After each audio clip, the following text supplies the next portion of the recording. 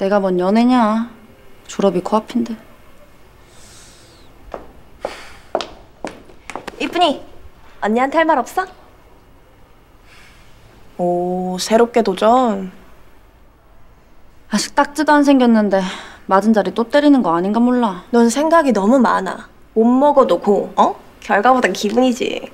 너는 이번에도 패스? 나? 난 졸업하면 알바해서 베네치아 가려고. 날 위해 노래해준 우리 건돌이들한테 팁 좀 날려주러 가야지. 간다.